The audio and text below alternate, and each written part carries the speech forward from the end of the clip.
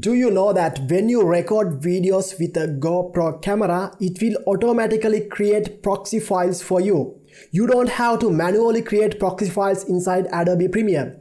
Let me show you how to use these proxy files. When you preview videos on GoPro camera, it will play the proxy files created by it. So let me show you the workflow. So this is the folder where I copied from GoPro camera to my computer, and you can see the video files that I have recorded. These are actually 5K videos. If you take a look at the media information, you can see the resolution. It's 5K videos and it's 59 megabits per second bitrate. These are pretty heavy files.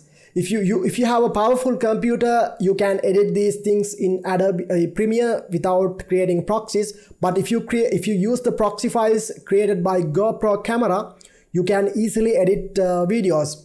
So if you take a look at this folder, let me go to the list view. Here you can see these LRV files, right? So these LRV files are the proxy files created by GoPro. When you preview the recorded video inside the GoPro camera, it will play these LRV files. But in order to use these LRV files, if you take a look at the file size of the LRV file, it's 14 megabytes, right? Now if you take a look at the relevant video file, you can scroll down and you can remember the name, right? This is 455, and we can take a look at the relevant video file. This is the relevant video file, 455. And if you take a look at it's this much heavy, right? But if you take a look at the LRV file, this is the proxy file. Now in order to use this file, we need to change this LRV extension to MP4, right? How do you do that? The first thing is I create a new folder, right? And I name it LRV proxies, right? Now I'm going to select all the LRV files in this folder, right? These are all the LRV files, and I move them to this LRV proxies, right? Like this. Now if you change this extension, you can click on rename, and you can click change the LRV extension to .mp4. like this. And if you change that extension, it will ask you to change that. Now you can see it is MP4 video file. Now you can play it like this, right? So this is the proxy file. If you take a look at the file size, it's 25 megabytes, right? And if you take a look at the original 10,455 file, you can see that it's 489 megabytes, right? Now you don't have to change this one by one. You can use like a tool like bulk rename utility to easily rename all the files at once. Let me show you how to do it.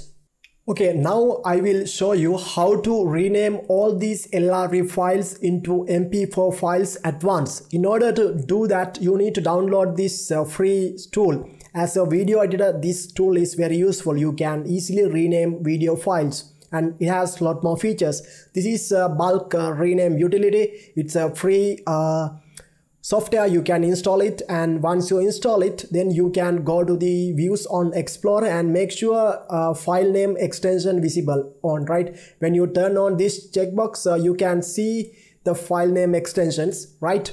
Now you need to select all the files. Hold down Shift key and select all the files in this folder like this, right? And go to right click and click on bulk rename here. Once you install the bulk rename utility, and this will appear.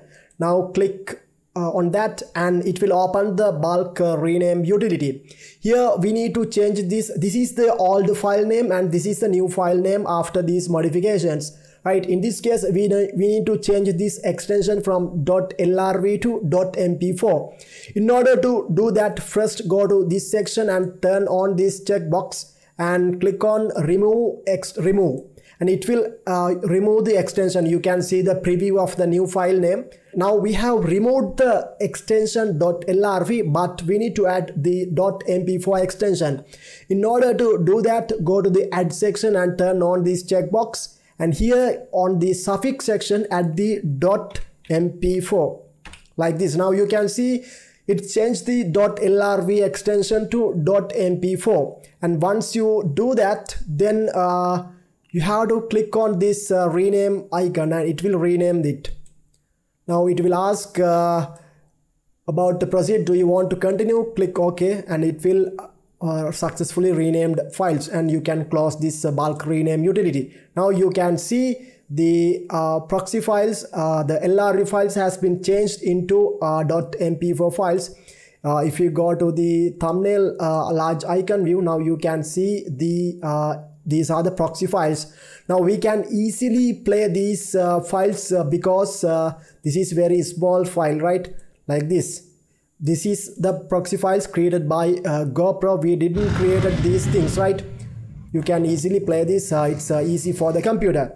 Now let's take a look at how to use these proxy files inside Adobe Premiere and how we can link these proxy files.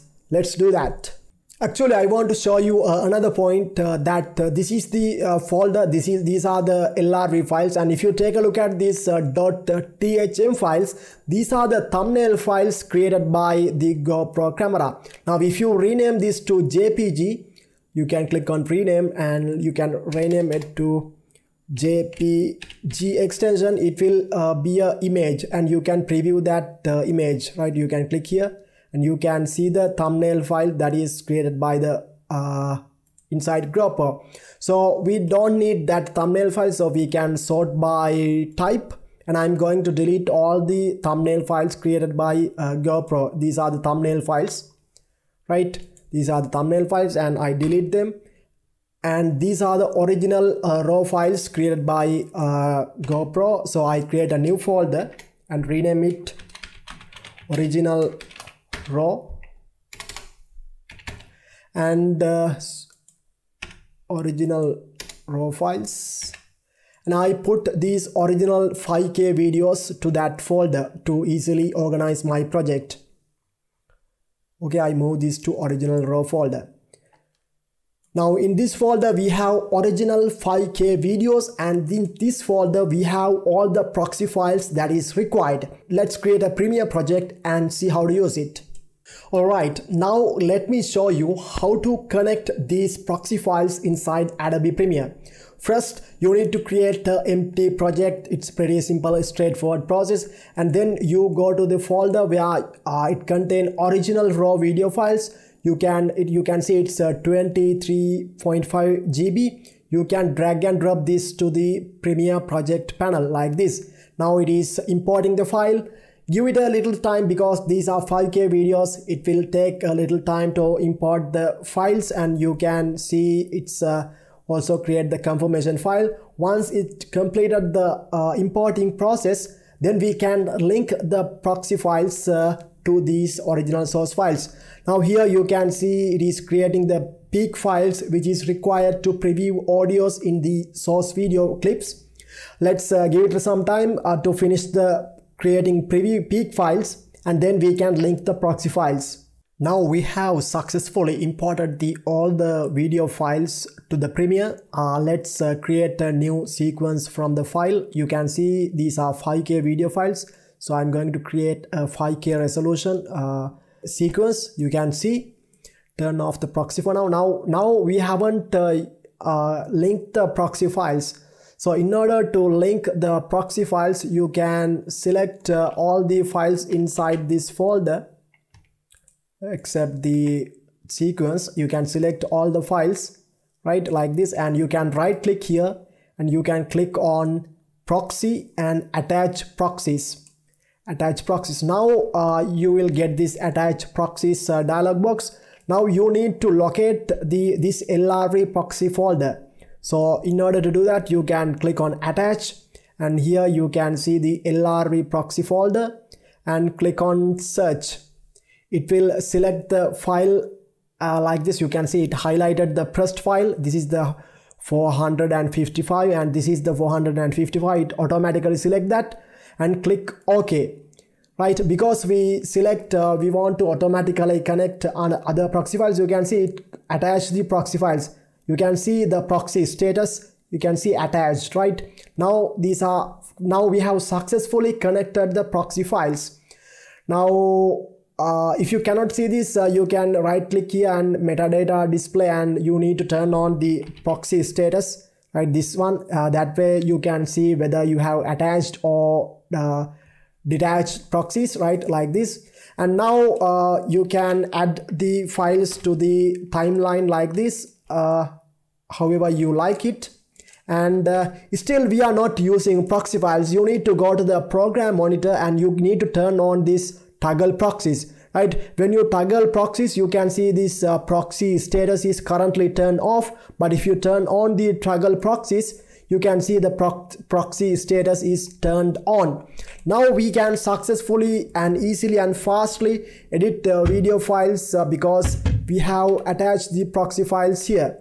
It's pretty easy to edit, and you can edit faster because we have connected the proxy files, right? Like this. And also, if you have any issues with even after connecting proxies, you can change the resolution to even 1.8, because these are 5K videos. You can change the resolution like that, and you can get smooth playback for your videos based on the proxy files, right? This is the workflow that you need to understand when you edit GoPro videos. You can use the LRE files as proxies inside Adobe Premiere, and I hope this video is helpful. Please subscribe to Adobe Rider, and I'll be back with the next exciting video tutorial. Thanks.